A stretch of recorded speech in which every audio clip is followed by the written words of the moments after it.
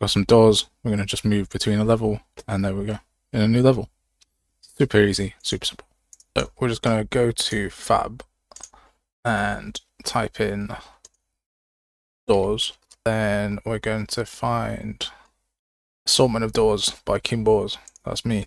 And that's how I know this project will be free forever, so you don't have to worry about it. I'm going to click add to project, and that's going to add a bunch of doors, but it's going to add a door that is split, which is why I want it.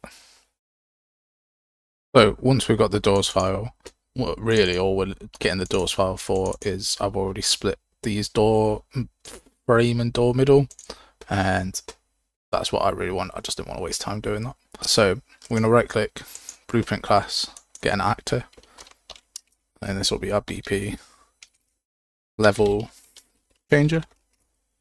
And then we're going to go to file and create a new level of an open world. And then we're going to open up BP level changer, add in our static mesh, select it, go to static mesh on the right and select door frame. And then you can leave this blank like a rustic open door, or you can add a new static mesh and put in the door middle. And then if we come up here, we can rotate it around. And then if we add in a box collision,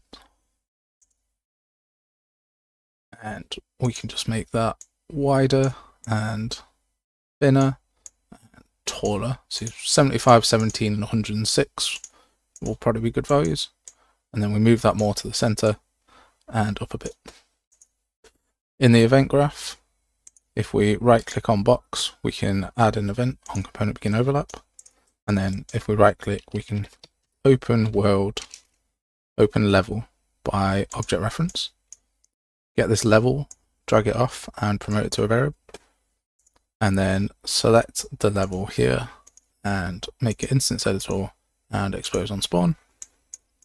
And then get level, drag it out into the world and say get level. And we want to make sure it is valid. But also we want to check if the other actor equals the player. So drag out equal, and then this bottom one, get player character.